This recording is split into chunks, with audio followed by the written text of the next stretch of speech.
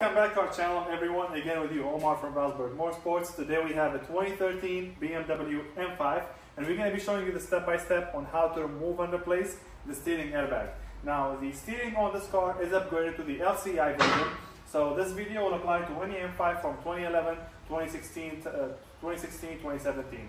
As long as you have the LCI version, this video would work with you. The only tools you're going to need are a 10mm and a flathead screwdriver. So let's jump straight to it. Alright, so the first step is disconnecting the battery. As you see, I am in the trunk compartment. I already removed the cover in the bottom here, and I removed the two 10mm nuts. I'm pretty sure there is one on this side, and there's one on the other side. So once you remove those two, your negative terminal is right there, which I have already disconnected it. But basically, you're just gonna use your 10mm, loosen this, disconnect the terminal, put it aside. If you have a rug, you can put a rug around it so it doesn't touch the body or anything and create a short circuit. From there, we're gonna move on to the inside of the car. All right, here we are inside the car. So this is what I meant by the car have the LCI version of the steering wheel. It's the newer M from 2011 to 13, I believe. Came with a more bulkier M steering. 14 and up, they came with this style. The customer obviously had a 2013 and he upgraded this. So we're gonna go ahead and show you how to remove that. Now, the only thing you're gonna need will be a flathead, like I said, for this. And the first step is going to be coming from down here, and you're going to find a small hole over there. So let me get the camera over there and show you what I mean by that. All right, so that's what I'm talking about, is that hole over there. And basically we're going to put our flathead, and there's going to be a rod on the inside that we're going to push, and then it's going to release the steering from here. And then we're going to do the same thing, the steering airbag from here, and then we're going to do the same thing on the other side. There we go.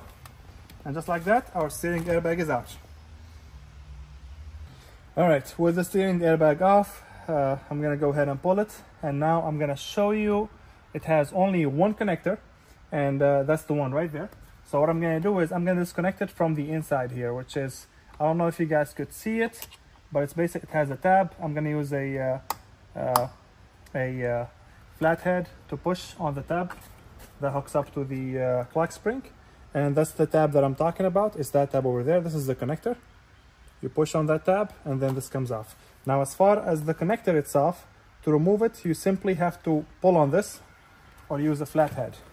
All right, so with the steering airbag off, like I was saying, the only way to remove this is we're using a flathead. So this has like two tabs on each side that hooks up inside the pigtail connector.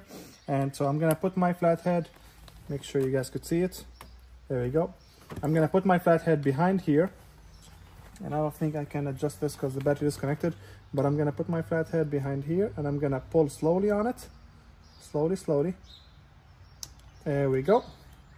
And that's how the connector comes off.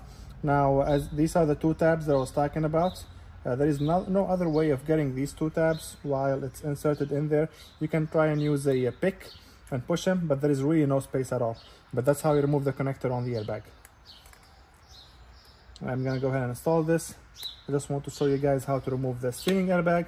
And after you're done with this, what you do is you go ahead and connect that, you adjust this, you push it in, and that's that.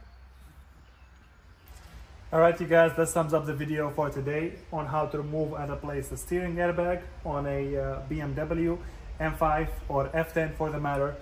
This procedure will apply to any steering wheel that looks like that. So whether it's a 3 series, 4 series, 5 series, 2 series, and even 6 series. Any steering wheel that looks like that is going to be the same procedure.